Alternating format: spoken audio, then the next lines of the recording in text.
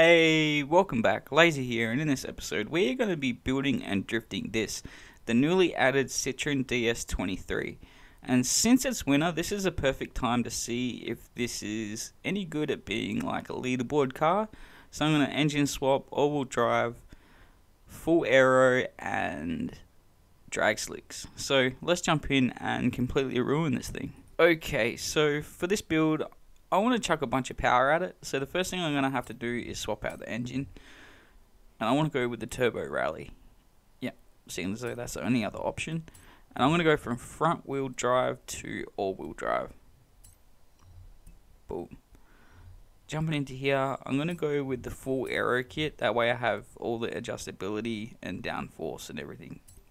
So, also, it's actually pretty decent, I'm not hating that. Jumping into here, we're going to need some drag slicks. Yep, sold. And for the tyre width in the front and the rear, I'm going to max it out. Well, they're only 215s, so I'm okay with that. For the rims, I really don't care, so I'm just going to go with something light. Yeah, nah, they don't look good. So we'll go all the way down to the back here. We'll go with the weds, may as well. For the rim size, I want to go up to 16s all round. Yep, 16, sold. And for the front track width, yeah, I'll max it out. Okay, so now that's done, we can jump in here and we can fully max this out. Also, don't forget to like, comment, share, subscribe, all that awesome stuff. It's much appreciated. Cheers. While I was away, we hit 1,500 subscribers, and I'm super stoked. I can't thank you all enough. Alright, now we can jump in and upgrade the brakes. We're definitely going to need drift suspension, and that looks awesome. Also, in the tune, you can go in and lower it even more. We'll go through, we'll smash on the front and rear sway bars. I don't want to cage it, and we'll come back and do the weight reduction last as always.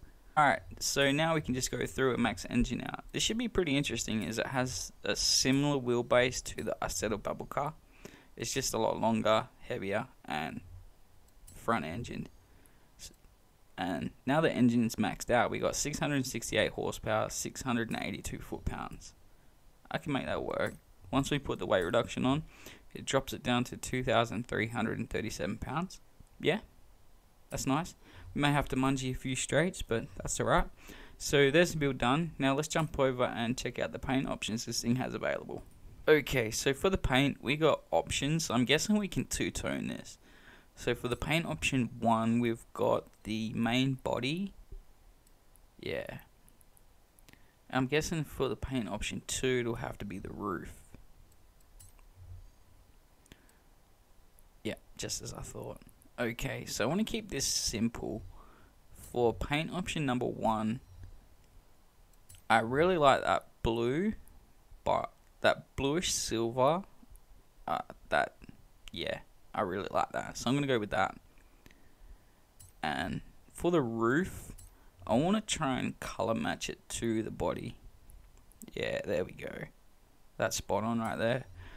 I don't want to touch anything else, but I do want to put on a tint. There we go. That actually looks a lot better than what I thought it was going to. A lot better. I'm actually starting to like this car. So I'm going to be using sim steering, and the tune we're going to be using is available to download. Here is the information if you want to give it a shot. Now let's go hit the needle climb.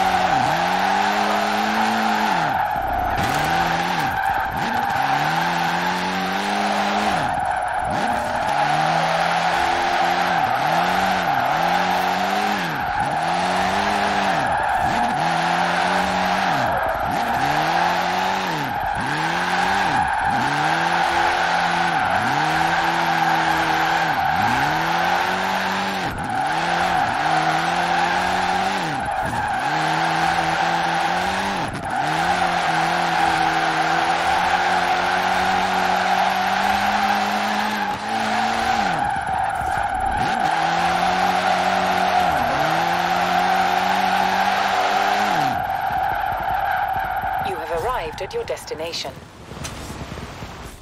Alright, so there we go. Almost 570,000 points. If we could put a bit more horsepower into this car, it would be an actual contender. I'm really surprised. But that's it for the video for today. Thanks for watching. Stay safe, and I'll catch you next time. Laters.